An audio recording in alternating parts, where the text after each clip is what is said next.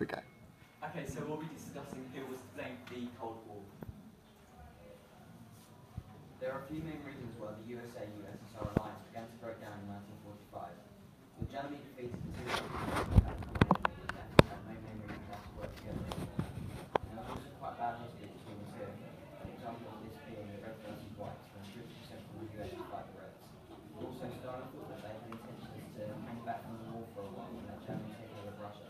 Although this didn't happen, he did have his suspicions that they were originally planning to do this. The different ideologies also made things complicated. Communism and capitalism. At the Unity Conference, it was decided that Germany was split into four zones. Poland implemented a conflict between them. Stalin wanted the Soviets to take over on Polish territory during the seas after the Nazi-Soviet attack.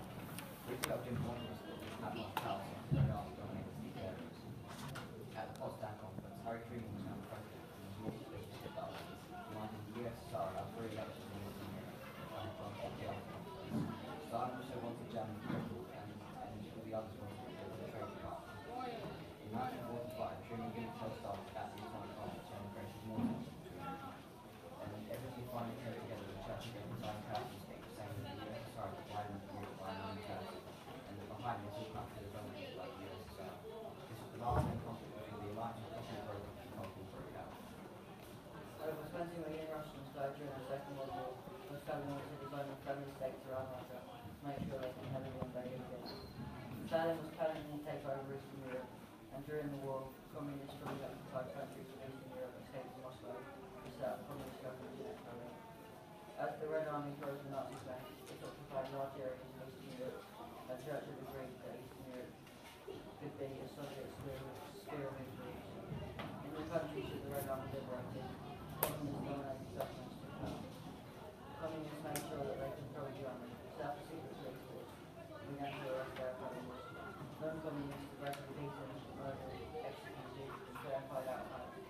By 1949, all the governments of Eastern Europe, except Yugoslavia, were Stalinist regimes. The USA reacted to the Soviet expansion due to the widespread of communism, along with the growing power, therefore the threat of Russia, to the USA and allies.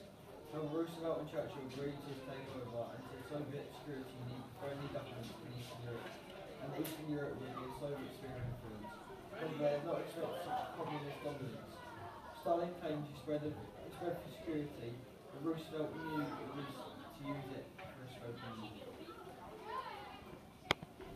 I would say that the Cold War was inevitable because of the clash of ideologies. The fact that they were superpowers meant that they feared and hated each other. This was apparent in the Bolshevik Revolution, when the France, the UK and the America supported the whites going against the Bolsheviks. However, reaction from both sides that were purely defensive escalated and catalysed the Cold War.